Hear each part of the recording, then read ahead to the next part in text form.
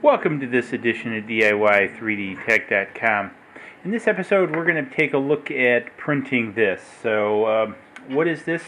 This is basically a hybrid version of this I talked about printing in the last set of videos.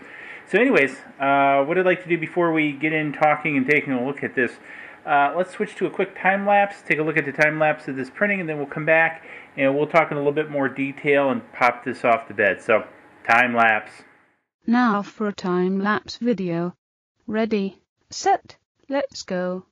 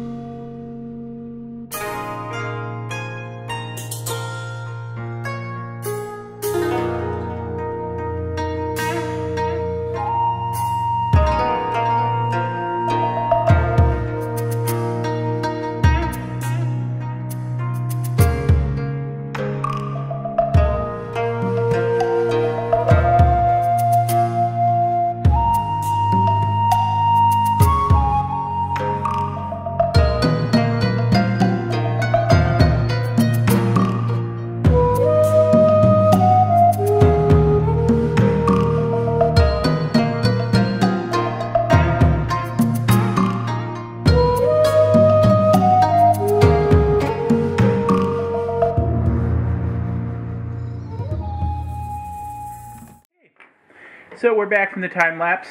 We're going to pop this off to bed, and I got to tell you guys, this is still going way strong. Again, between prints, I cleaned it with alcohol, and I'm probably over 30 prints on this bed right now easily, and as you saw, it's still quite sticky. So, anyways, that aside, one of the things I did is I remixed this. And I was having a hard time coming up with a mesh to fit on here, so I created my own in Tinkercad, and you can kind of see a little bit of the artifacting. I could have, and I may actually, before I put this up on Thingiverse, knock some of these edges down. I wanted to see how it printed first before I did that. I guess it's not really material. So, because of this overlap, I did print with supports, so there are supports in here.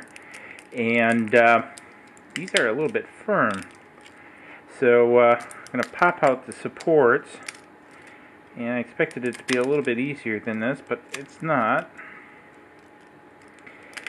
So, dropping on the floor. Anyways, so I did do a supports. I think I would try thinning up the supports a little bit, so they came out. I'm going to have to clean that up a little bit with the hand grinder, not a big deal. And the idea is obviously this will mount on to the front of this as I get the screw out.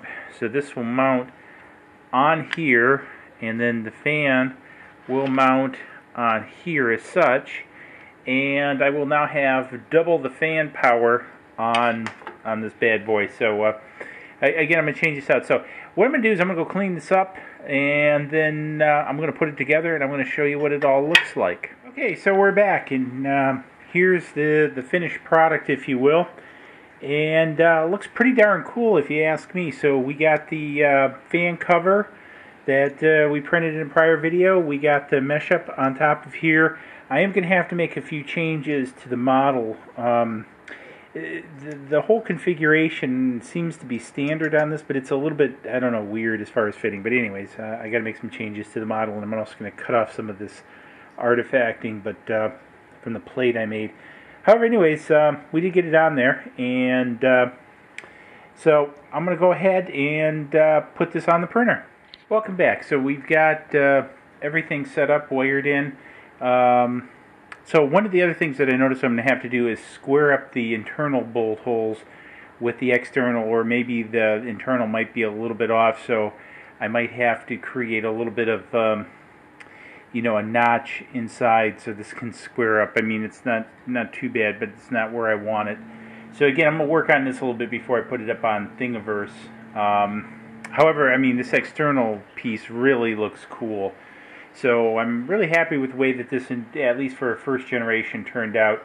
I'll do some mods on it. The other thing that I want to point out too is this is a 3-wire fan, so this has an RPM sensor, and so one of the things, obviously I'm just using it as a fan. All you have to do is make sure you get your positive and negatives correct up here. The blue is for the RPM and it's not connected to anything in this case. It would be kind of cool if there was RPM feedback on these. I don't know, there are probably systems that take that into account. However, again, if you get because the black is ground, red is hot obviously, and then blue is RPM, so just, look how your fan is connected and just connect it in the same way, or use a multimeter to figure it out. So I've already put this one on and tested it out and fired it up, so all in all, it's coming out pretty cool. So I'm going to do some more experimentation with this. Also, what I might do is kick this from a fluid dynamic standpoint back a little bit. So there's a little bit more funneling action going on, but that's just my geekism, playing around with fluid dynamics. So anyways, hope you found this interesting. Again, I'll put this up on Thingiverse when I'm got it finished where I'm happy with it. Not quite there yet. When I do, I'll let you know, and you can download it if you want to make this mod yourself. I've also ordered some new fans, some 2-wire fans actually from eBay, like 10 of them, to experiment around with, because I do want to build this on to different things. And what I might actually even do is upscale the extruder fan. I don't know if I've got enough room to a 50 millimeter fan, because I think this is a 40. We'll see. Just something to play around with. So anyways, hey, give it a thumbs up. Hit me up in the comments below. I'll let you know how this does as far as performance-wise. In future videos we'll do some prints, and I'll show you what they look like, obviously, as I always do, and we'll talk about it. So, cheers, subscribe, see you in the next video. Click like below and subscribe to the channel to keep up to date on all of our projects.